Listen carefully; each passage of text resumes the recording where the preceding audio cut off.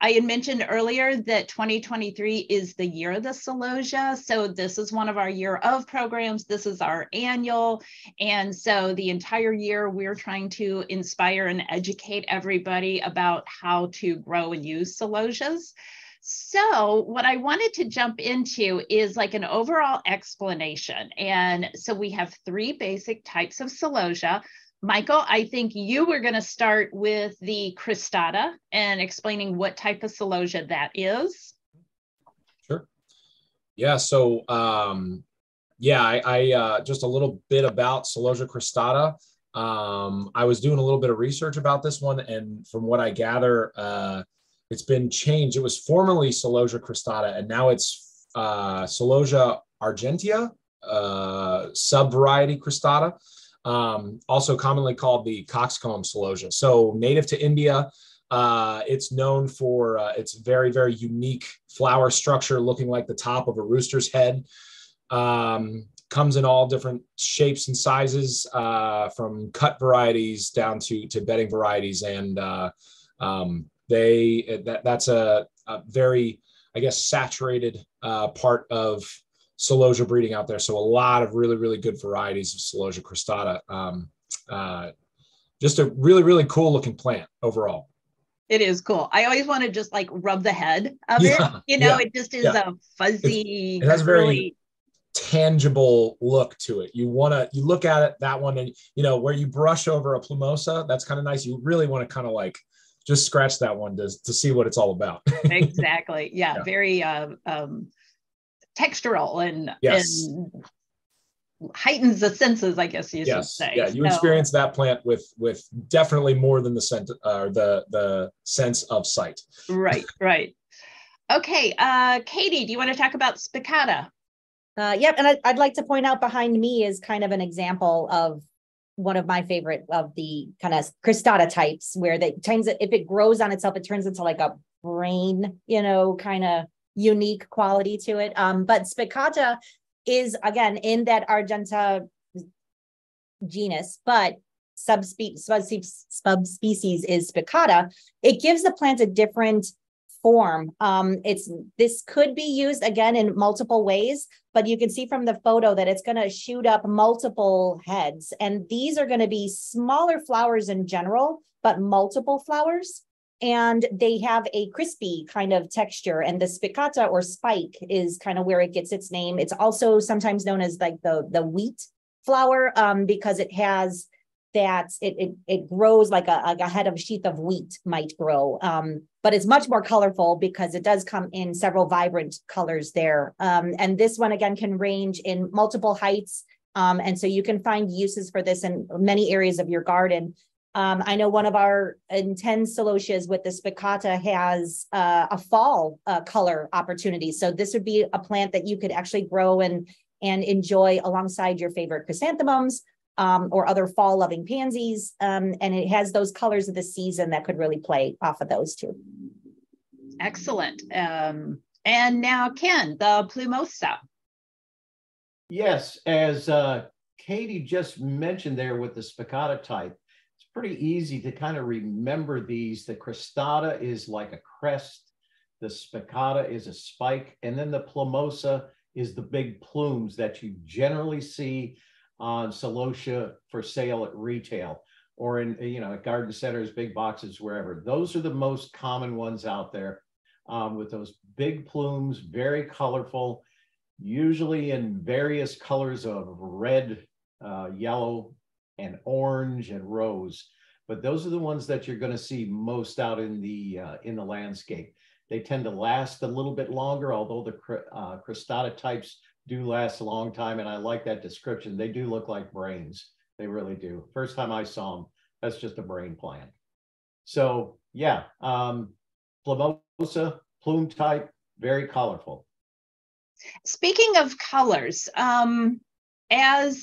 as these Celosia were found in nature and as they've been bred over the years, are there some basic colors that they come in? And then what are some of the more unusual colors? Ken, you're on screen. I'll let you just jump right into that one. Okay. Yeah, generally they're going to come in red, the plumosa type, in red, yellow, and orange, and rose. The cristatas you generally see in reds and yellows because those are the most popular types. And the spicata, the spike types, that's going to be kind of more like a lavender, purple, rose, pinky color. But for the most part, they come in various shades of all of those colors across the spectrum, except for blue. You really don't see a blue one. In fact, there's not a lot of blue flowers in, you know, the retail landscape. So whenever one does come across that looks exceptional, everybody seems to jump on it right away. Yeah, blue is that reach for it color, but in its natural, you know, genus of colors, there's such a range. Even in those yellows, you could get everything from a very vibrant neon to almost a green, like a tone on tone in the green. I think is really like that monocolor is beautiful as well. But yeah, that horticultural, you know, kind of blue that we all know and love is probably not going to be found in your celosia. You'll choose other plants to pair it with if you want that blue. Good point. So we already have a question on something that I didn't have on my list of questions, and it's about celosia being edible. And when we first were launching the Year of the Celosia, like late last year, there were some articles going around about celosia being edible. And I think somebody said that one of these celosia is native to India. And so I believe that in Indian cuisine, celosia is a delicacy. Is there anybody that on our panel that has tried eating celosia? So I've never tried eating the leaves, but I think in the spicata family, it has that quality. The leaf, the amount of leaves or the types of leaves that it produces has an almost spinach-like quality.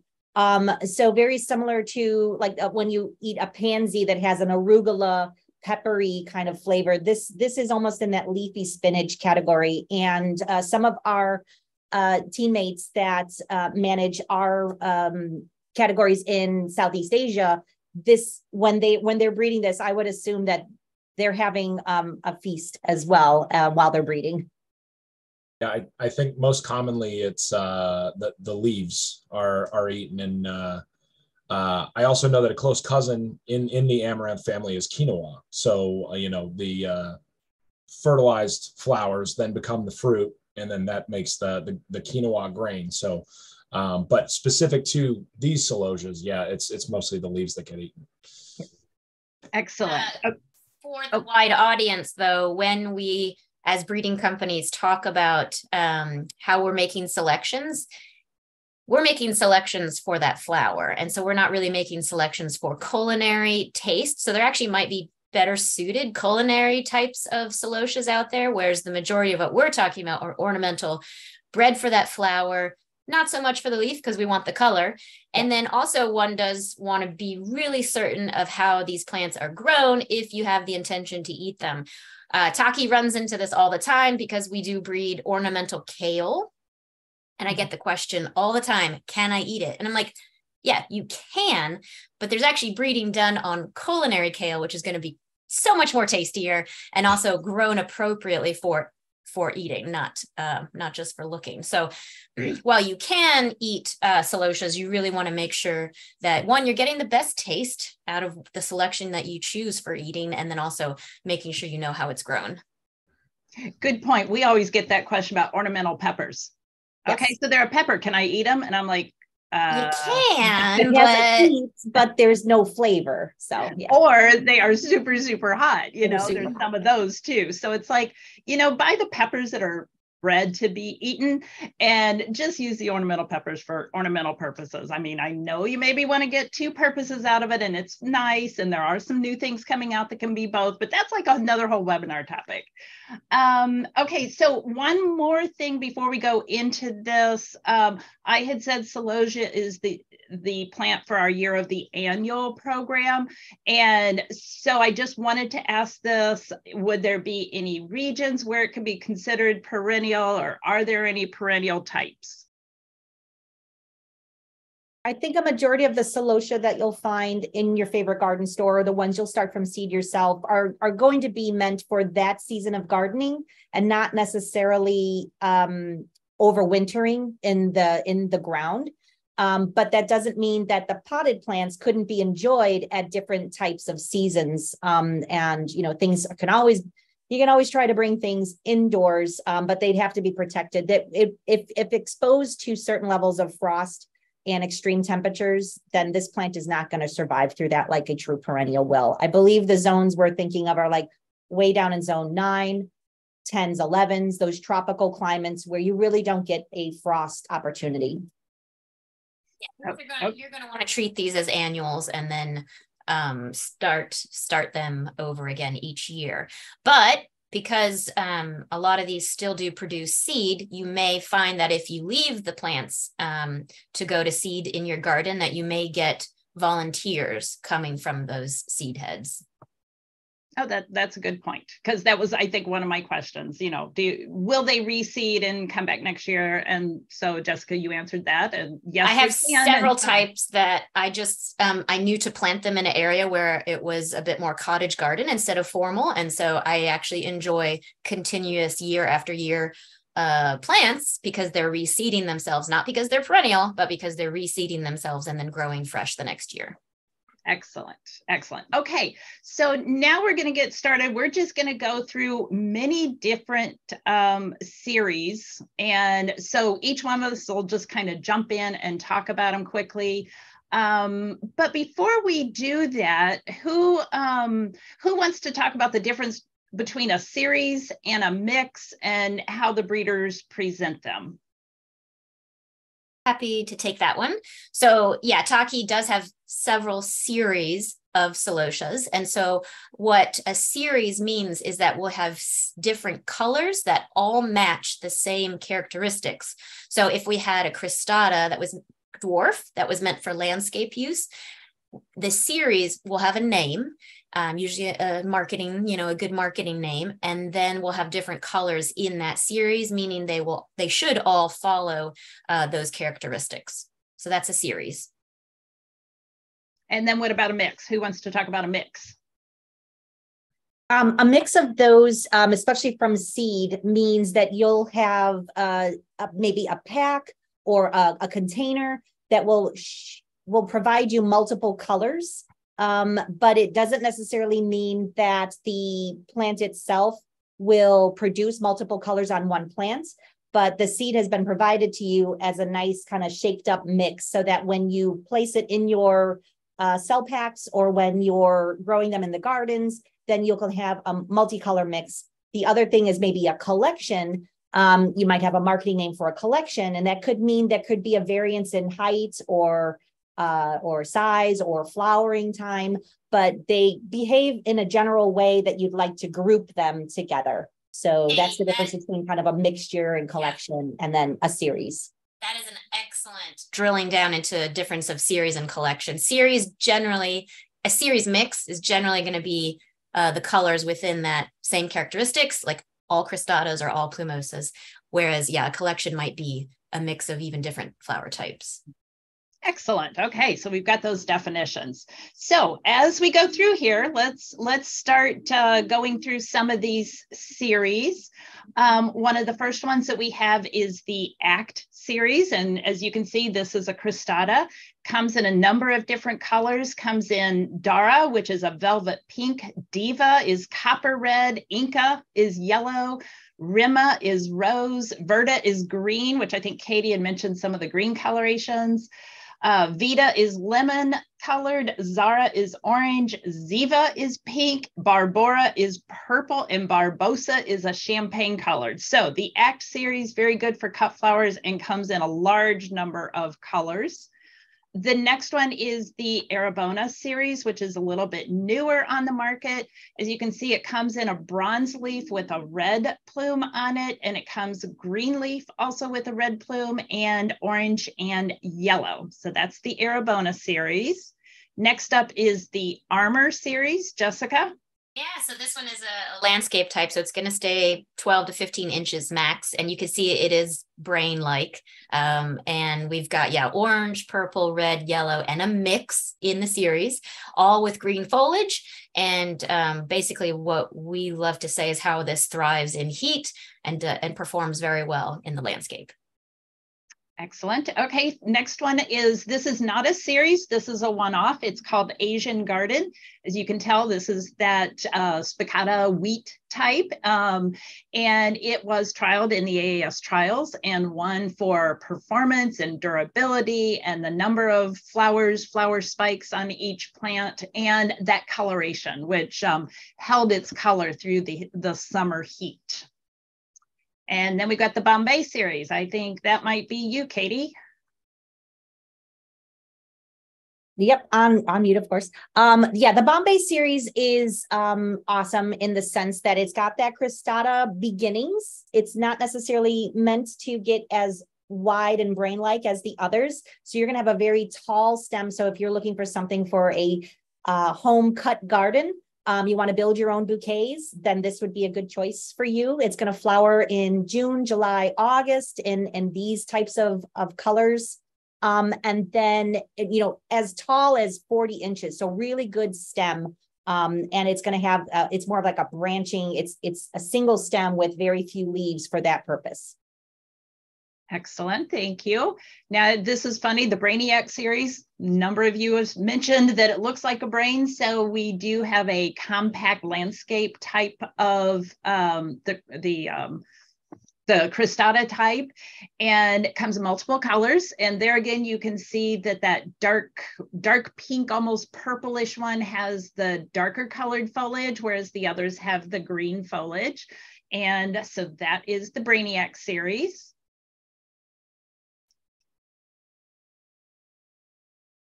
And Jessica.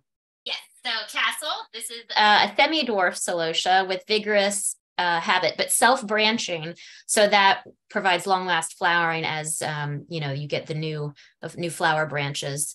I think one thing we've got to just really pay attention to is how Celosias tolerate heat and humidity. And in Georgia, we love Celosias. And Castle is a pink, is an AAS winner. These plants are about 16 to 20 inches in height. And then, yeah, you've got the orange, the pink, which is the AAS winner, scarlet, yellow, and a mix. Thank you. Okay, Katie, the Selway series. Yeah, here's another cut flower garden option for you, but it's in that spicata type. So we looked at the cristata, and now we have a very tall singular spike, a plume with a spiky plume in the center, and then smaller several spikes along the bottom that helps your bouquet feel a little bit more full. It's just giving a little bit more color down that stem. And the one thing about the Selway series is it's really good if you need to pack a lot into a small space. It's not going to affect the flowers, not going to outpace each other. They don't mind it if you crowd them up. And the stems for this one are quite strong, which is good because once you get that big flower spike, you don't want something kind of floppy that you'll have to really ultra support in your garden. So the strong stems with the smaller leaves will give you a nice base life and a good texture in the garden too. Excellent. Okay, our Sakata friends want to talk about the Century series, and I know at least one or two colors is an AAS winner. Michael, go ahead. Okay, so the Century series, we have three main plumosa types for landscape and pots. You'll see the other two coming up here. We kind of sorted them as a small, medium, and a large. This would fall into the large category.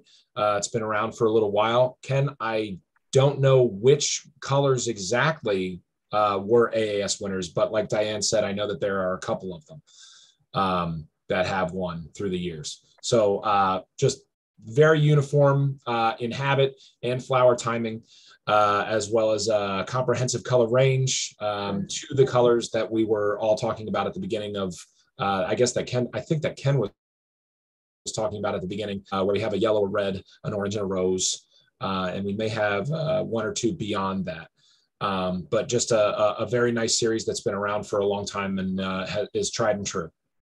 And Gail just posted a link. It's actually the mix that was an AS winner.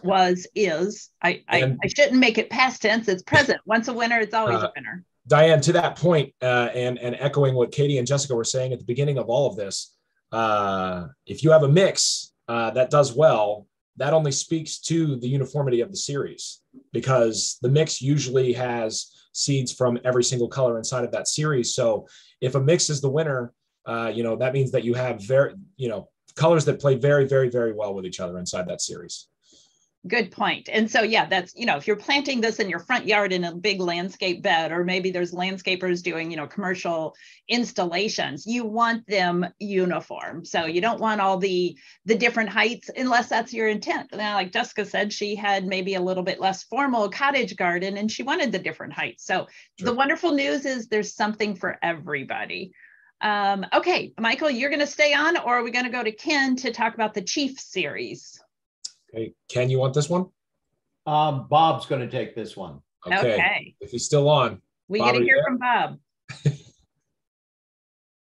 Okay, yeah, the Chief series is a Coronata type. It's looks kind of like the brain, and it basically is a wonderful cut flower, tall cut flower.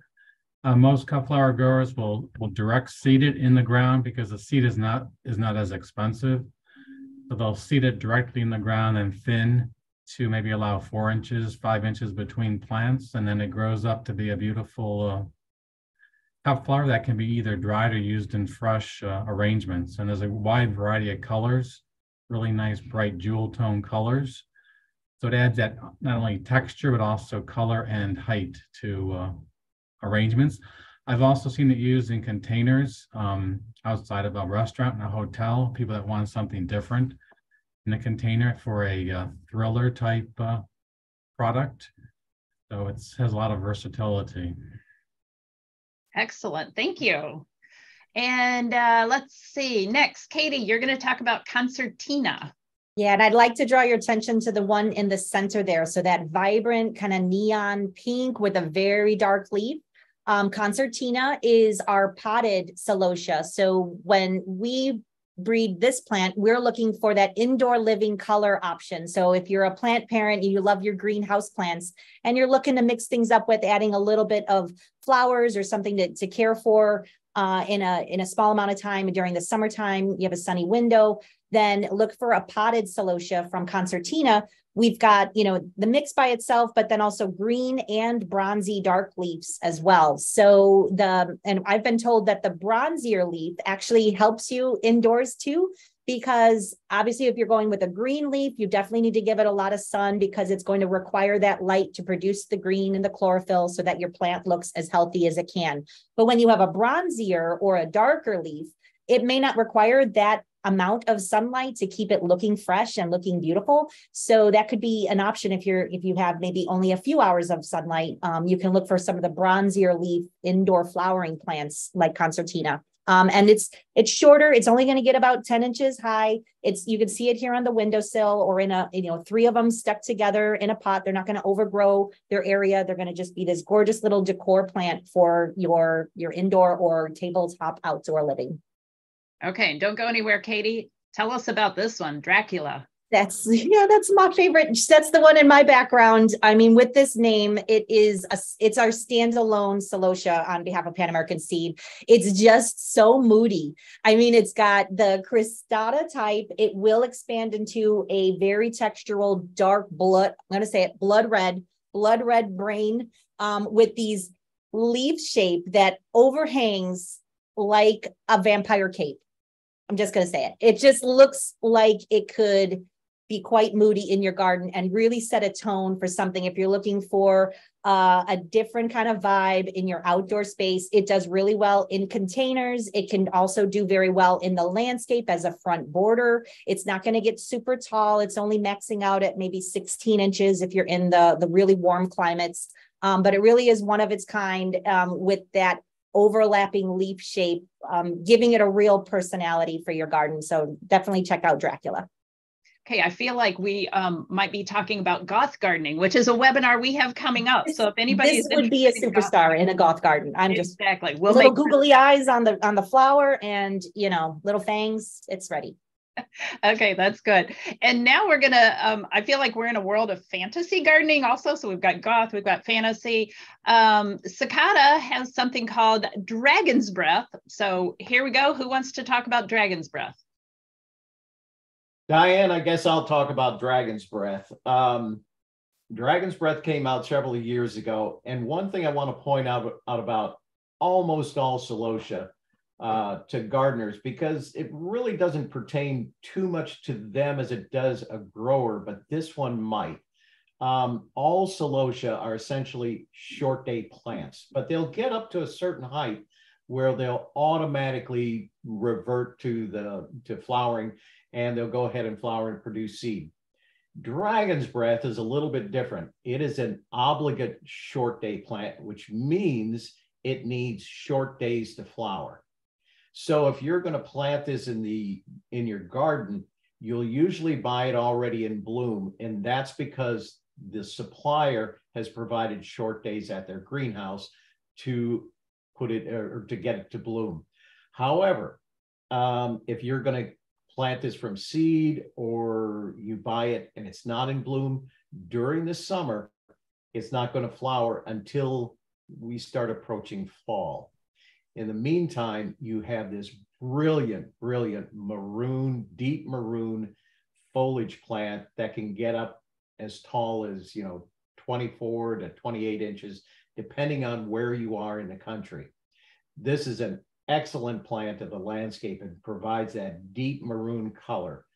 But it is something that gardeners should be aware of. You buy it in bloom, it will continue to bloom throughout the summer. I have seen it revert back to vegetative if planted in the ground, in a ground bed, but usually in a container, it continues to flower throughout the summer. Okay, excellent. Now don't go anywhere, Ken. We have Fire Chief for you. Yeah, Fire Chief is just a specific variety from the Chief series. I know this was not an AAS award winner, but it's kind of almost like a standalone within the series. It's such a brilliant scarlet red color. It is exceptional in outdoor cut flower, gardens, but it's something that's going to get a little bit taller depending on where you are. Again, in the country, it could get up to 2 feet, generally somewhere between 18 and 24 inches, but it has that brilliant scarlet red crest at the top of the plant. Is just outstanding in the garden. Yeah, that's a beautiful red. Okay, you notice that there's a lot of flame and fire terminology going on here, Dragon's Breath, etc. So Katie, tell us about the First Flame series. Yeah, First Flame is kind of your workhorse, mid-height bedding landscape garden bed Celosia. So it's a little bit taller than maybe the smaller ones you might find in stores. So it's going to meet maybe your mid border, or if you're in the South, a little taller in the back. But it's brightly colored. It's got that traditional flame plumosa feather. It's almost more frilly too. It has really kind of like a slightly double along each of its petals and spikes, so that you get even more of an intense coloring. And it does cross across a lot of colors. So it does have a mix. So hyper uniform, whatever color you choose, it's going to be around the same height. So it gives you an idea of how to plan your garden. But yeah, very full look, really good for Southern markets. And, could also work in containers if you like, you need a little bit more of a mid-height filler as well.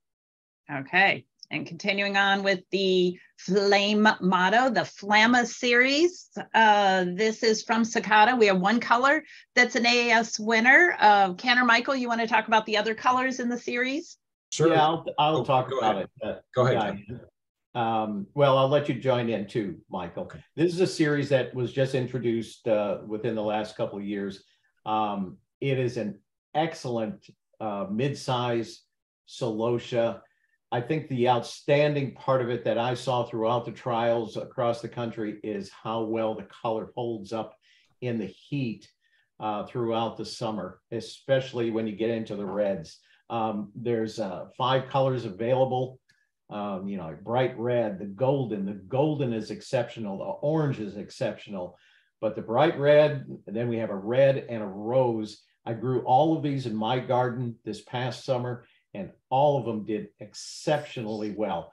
One thing I do want to point out, though, with all of the series, something that I have always noticed through the years being in a northern state, when you plant Celosia in a ground bed, they get up to what's really the minimum height that you'll see advertised.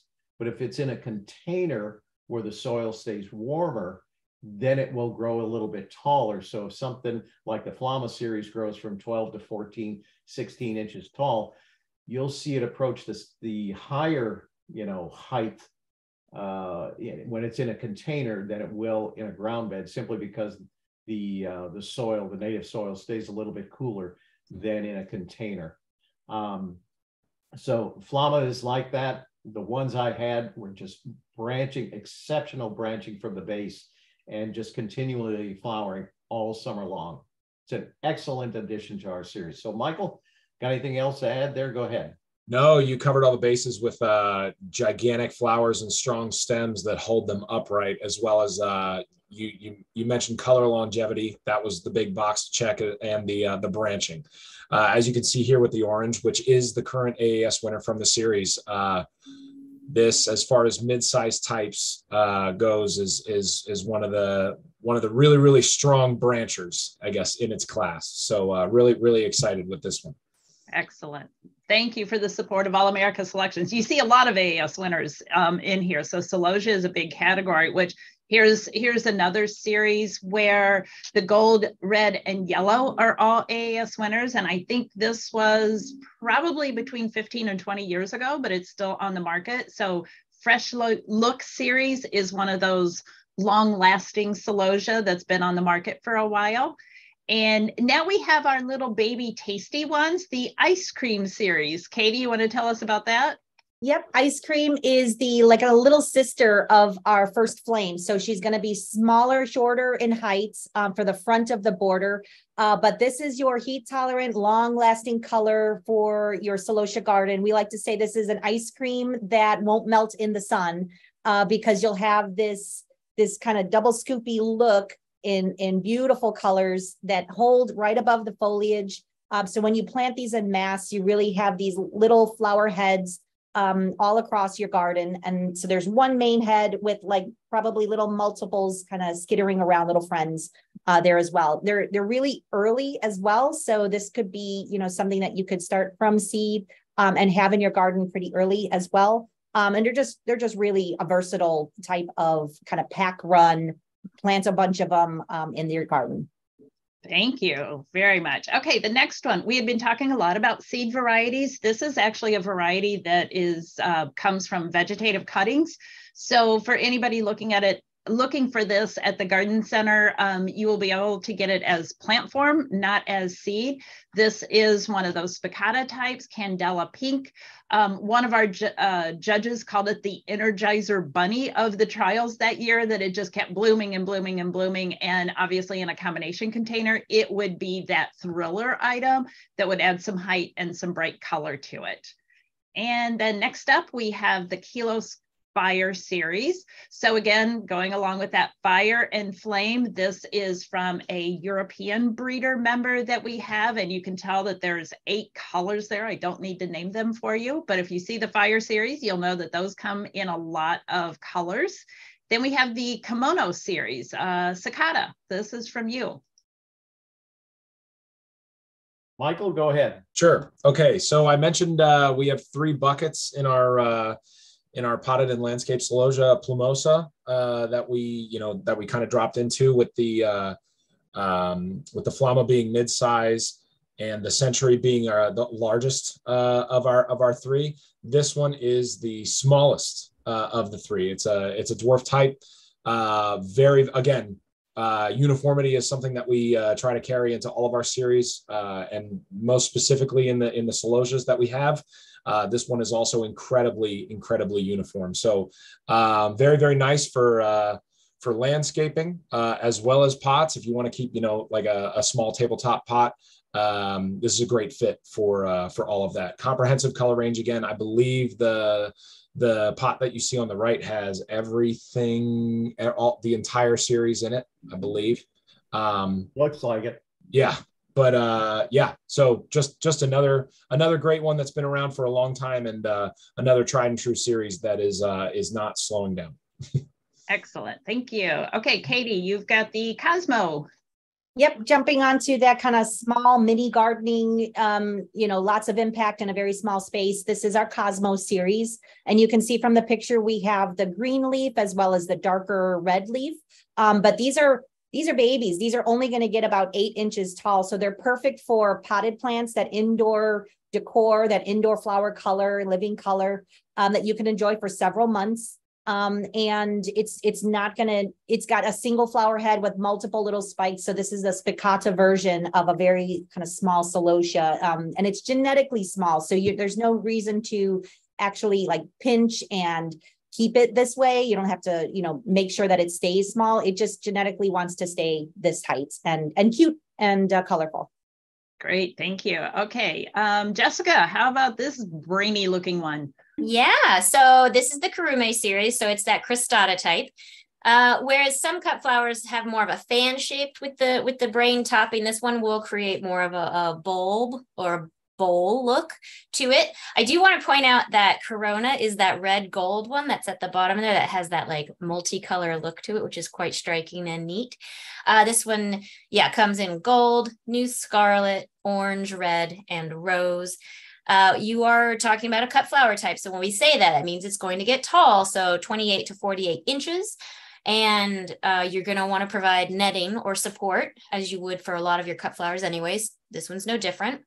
And this is high tolerance to heat. So it's drought and disease resistant, which makes it prime for summertime cut flower use. Excellent. Speaking of cut flowers, we've got the Martine series. This one comes in pink, purple, salmon, scarlet, and yellow. This is a little bit like the one Katie had mentioned, where instead of the full wide coxcomb brain look, it's a narrower version. So I'm just going to call that one frilly, but that one again would be excellent for cut flowers. And then Katie, the Neo series. Yep. Our Neo series is a breed of plant that we'll probably find more in bouquets and like florist bouquets, or available at a wholesale florist if you're an arranger. Probably not going to find this in packs or seeds at your garden center, but just know that the breeding that PanAmerican Seed does, everything that we go to find out about our cut flowers, sometimes we have, excitements that happen in the garden as well. So when we breed for our professional cut flower market, we're looking for a smaller leaf type. When you have less leaves, it helps them stay in the bouquet or in the vase better. There's less leafy that, anyone who's had a bouquet and had to rip off leaves because it just gets kind of moldy or wet in the vase itself. So we've bred this one specifically to be, have smaller leaves so that it doesn't mess up the arrangement for the professional grower. It's slightly taller than Bombay and thicker than Bombay, and it has a yellow color that is really saturated and like one of the deepest yellows in the cut flower market is Neo. Okay, and now we're not even going to talk about flowers. We're going to talk about foliage only. Yes, and this is relatively new avenues for us. So we're just enamored with the possibilities of the boom without the bloom. The flower is secondary on these types of celosia. So they are technically still celosia, but we're calling it a foliage celosia. So it doesn't necessarily even have a flower to really admire. It's a bonus. Sometimes it'll pop up a little cristata, like a little baby cristata, or in a bright pink, or it might be a spicata type. But really what we're doing is gecko green and lizard leaf are kind of your summer cabbage. You're talking about that ornamental foliage, ornamental, when you're designing for fall and you're putting cabbage and kale in your garden amongst your pansies and your mums, and you're like, gosh, I wish I had something that did that in the summertime and took the heat and the high light. this is what that does. So not an edible cabbage, but it kind of has that look. And one is more green leafy and the other is more bronzy to kind of give different vibes and looks in your garden to match up with different things. But this flower is secondary or just a bonus. It's really all about kind of eyeing and design a beautiful border or a mixed container. Very cool.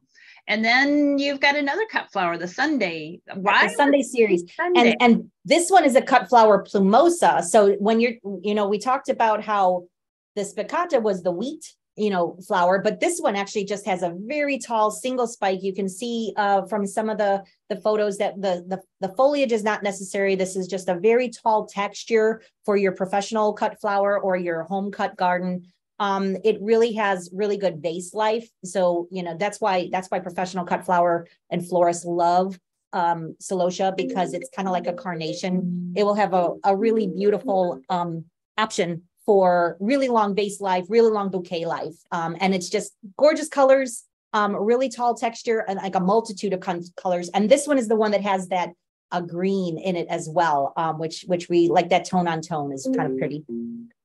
Excellent. And Jessica, I think you get to wrap up with the X version of our Celosia. I don't get to talk about this one. You don't get to? Okay, well, we will just wrap up by saying this is one from Sahin out of Europe, which is a sister company to American Takii. Okay. And again, a very good cut flower, maybe needing, I think Jessica mentioned some netting, maybe needing some staking, but the coloration there of that creamy white with just a little hint of pink or purple on it was really attractive about this one. So I'm just going to leave this one up on the screen for a little bit because there's a couple questions here that I wanted to get to. And I think, I'm not trying to pick on our Sakata folks, but we know that Sakata does both vegetative and seed breedings. And the question is there a certain type of Celosia that would more lend itself to being bred and propagated vegetatively versus seed? It looks like a lot of the plumosa types would be from seed. So is there a way that you can kind of define that, or is it doesn't matter? It's just kind of like open game and they're breeding in all kinds of areas. Well, speaking for Sakata, all of our Celosia are from seed. We don't have any vegetative types. However, when you're talking or discussing the two types, generally when breeders are doing their selections, they always want to make sure that all the seed types are true to type, that every seed that comes up is going to be exactly like the next one or very, very, very close. But every now and then something pops up that is unique all to itself, and it can't be propagated by seed and get the same type, season after season after season. So what they'll do is they'll keep a mother stock supply of those, and then they take cuttings off of them so that every one that you get, every cutting that you get is going to be just like the one before it. So that's essentially what, from a breeding standpoint, the difference between seed produced one and a vegetative one is that the breeder has found something so unique that can't be propagated by seed, 100% guaranteed to be the same one. So they'll just take cuttings off of it and sell it that way. Okay, great. Thank you. Another basic question that I didn't ask in the beginning, sun or shade? I'm hearing they love the heat. They do very well in the South. So I'm assuming they prefer sun. And is there a certain minimum number of hours of sun that they need every day? This is definitely going to be your sun lover, and how you would pair it with other plants for the best success. It's going to flower and it's going to flower late spring, midsummer to into the late summer. If you're looking at the fall, those are plants that are produced and available in the fall because they've been grown with the highlight, and they'll last through the season until the frost takes them. But generally, they love the heat and they love the light. Potted plants, could probably get down to 4 hours of light, or if it's an indoor plant, you'll get your best results if you put it near a sunny window or as much sunlight as you can offer it. And then you'll have an indoor enjoyment for, a month or two, maybe several months, if you are able to not keep it too cold in the season as well. Great, thank you. Okay, and here's another question that I might interject with something, but I will let our panelists answer also. So the question is, can all celosia be pruned to get more branching, or is it best to use a self-branching variety? And so I'm going to interject here. National Garden Bureau works with a lot of different breeders from around the world. They submit their new varieties. One of the traits we see time and time again on new varieties, this is also applies to the AES entries, is better branching. What does better branching mean? It means more branches. Each branch has more flowers. So I'm going to say that, but I would like our panelists to talk about either deadheading or pinching back. So I know that these questions would just be great if we had a simple answer. And so the question is about pinching, and what my immediate response is, it depends. So are you a cut flower grower and you're trying to get more side shoots, or are you just wanting this for your landscape where you want more plumes to fill in a space? So with those two different scenarios, whether you pinch depends. And then to speak to the fact that our breeding is meant to do the work for you so that you don't have to pinch because they're self-branching, is also something you consider. But now if I just described one of our landscape types and I said, it was 18 inches of height, and you're like, whoa, that's too much height for your container or your use, well then yes, please by all means pinch it for the use you need it for, so that you can dwarf it and then even get more branching. But yeah, for the pot and landscaping types, they are bred to be self-branching and well branched. And then for the cut flowers, I do know of cut flower growers who do pinch at a certain number of leaf nodes to get side shoots. However, caution with that, because a lot of the breeding does the work for you, and there are cut flower types of Celosias that are meant to just give you that one great stem, and you can do nice dense planting, and you'll get the best quality bloom by just letting it do its natural breeding that was built into it. And I will say for the average gardener too, this is a flower that's not going to cycle out as quickly as like your petunias will. So you're not going to see, it's going to be a very long-lived flower. And again, some of our breeding is trying to get that flower to mature into a lovely sepia color, as opposed to something that just turns brown and ugly and you want to get rid of it. So I don't think deadheading, in the sense that if you have a plant that you're not thrilled with the color of the bloom, or it's gotten a little damage, you can take that part off and it will encourage more blooming. But it's not necessarily a plant that you would want to deadhead often. You're going to enjoy the all of the classes and for a very long time in your garden before you'll even have to get to those stages. So I think our summary is Celosias are pretty easy to grow. And that's a wonderful thing. Somebody has just asked about, okay, so Bob is answering, wow, you got a great answer there about pinching and everything. Are they frost sensitive? I mean, we're talking about how they're heat lovers. So come fall, will they kind of stand up to a light frost, or do they succumb? So we do have the spicata types that are meant to pair well with your mums, but yes, a hard frost will tell the plant that it's done for the season. And that usually it's more of a fall issue. So for spring, I would say wait until after your frost-free date to get the best results for your spring, summer enjoyment. But in the fall too, treat them more as decorator items that pair well. And when you're done with your mums and your pansies, and you've got your fall cabbage, and you've hit that point where the frost is coming, the plant generally is going to degrade after that point. It's not going to melt in the garden the way some other plants will, like maybe an impatiens, but it's definitely not going to continue to flower after that point. since we're speaking of like the season for Celosias, I do want to admit how guilty I am at wanting to start things like super early because it's exciting and things are starting to warm up. This is one of those plants that you want to wait until you're not getting any more 30-degree nights and the soil temperature has warmed up, because it will just perform better. And you could maybe try to make like an 8-week plug from starting too early versus just planting it at the right time, and it'll just go so much faster. So it actually will be a healthier, happier plant just by waiting, and it'll shorten your grow time as well by waiting for the warmth, which it appreciates.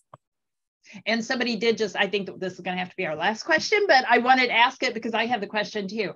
I heard somebody talk about direct sow. I heard somebody talk about starting them indoors. I'm pretty sure the answer is it depends, but is it best to direct sow seeds versus starting inside? I'm going to say it depends on where you're located and how long your season is, but does anybody want to elaborate on that? I'll just do a quick one that others can elaborate on, but I think for cut flowers, the seed is so quick and so inexpensive. Growers tend to just direct sow, whereas pack and pot and bedding tend to start a little earlier because they want that color immediately in the landscape. But that's the quick and dirty answer. Yeah, and a plant is going to take a certain amount of time to get to that flowering stage. And if the conditions, as you get closer and closer to warm conditions, but if you are on the back end of that, like if you're too far north, and those light levels and heat starts to fade, the plant might not even get to that point where the flower you'll have time to enjoy it. So yeah, you'll want to adjust based on what your light levels are and what your soil temperatures are. Excellent. Okay, I don't want to end, but it's past the hour. I had like 10 questions I didn't even get to, but I'm pretty sure all of these questions are answered in our Year of the Celosia article, which Gail posted a link to. But with that, I want to thank all of our experts. We had so many people, but thank you to our panelists and our member companies. Thank you, Gail. Thank you to all of our attendees. And we really hope that you're going to grow a lot of Celosia this year and enjoy them in your garden.